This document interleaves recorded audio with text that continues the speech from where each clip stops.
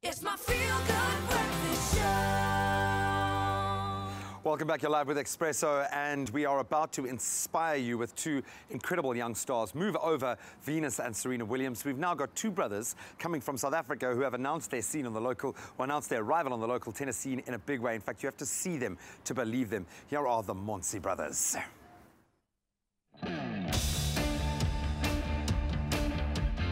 17-year-old Siphos and 15-year-old Kholo are the Montsi brothers, and they're aiming to be the next big thing in South African tennis. Well, my love and passion for tennis began when I was around like 9-10 years old. I was very good at other sports such as cricket and soccer. Soccer was my first love, but tennis was just like something different, and I think I just fell in love with the sport. And I think the more I played, the more I realized that, you know, I can actually make this a career and be really good at it. I saw my brother traveling a lot, and I decided I want to travel as well. So I started playing tennis at the age of 7. Growing up, I didn't have any pressure of following in my brother's footsteps. We did compete a bit, but I also realized I think I should just focus on my path and maybe follow him as he was doing well. So I thought maybe I should work a bit harder just like him, and maybe I'll be just as good. One day.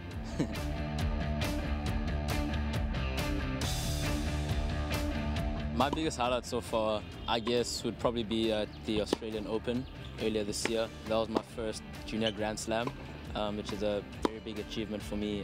It's obviously the biggest tournament in junior tennis around the world. I got recognition from Andy Murray's mother, just telling me that I'm the most talented player she's ever seen, and obviously that felt good, and that motivated me to work harder. And one of the other achievements for me every day is just inspiring other kids, inspiring my brother as well. My biggest highlight so far was recently at the Digital Futures. I made my first ATP point, and I was the youngest in the tournament, so I felt really good getting my first point in singles and in doubles in my first Futures, which is the start of pro. So I think that would be my best achievement in my tennis career. My family is probably like the reason why I still play the sport today. My parents sacrificed a lot. My mom has quit a job to move here with us.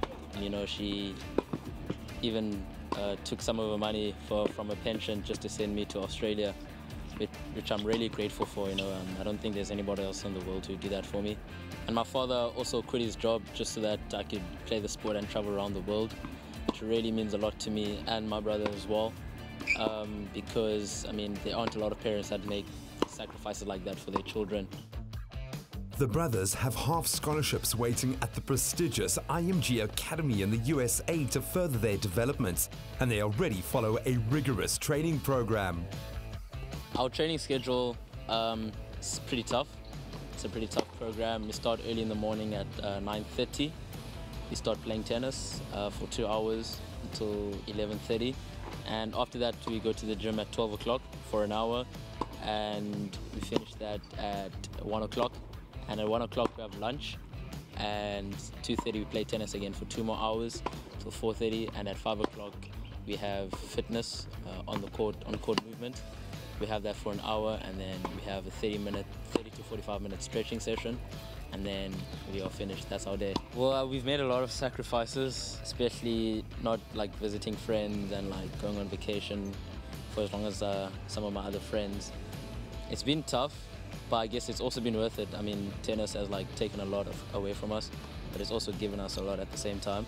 So I think the sacrifices are worth it. Tennis has really given us a life, and we really don't mind making those sacrifices.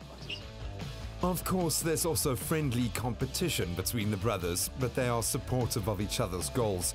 Kholo has his eyes set on winning crucial tournaments that open the doors to professional tennis, while Siphos aims to improve his physicality for competition in a higher age group.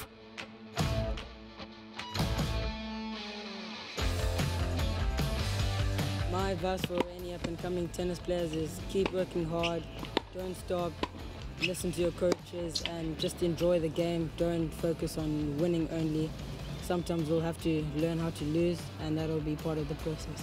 With razor-sharp focus and a deep passion for their sport, these brothers can be the flag bearers of the new golden generation of tennis in South Africa.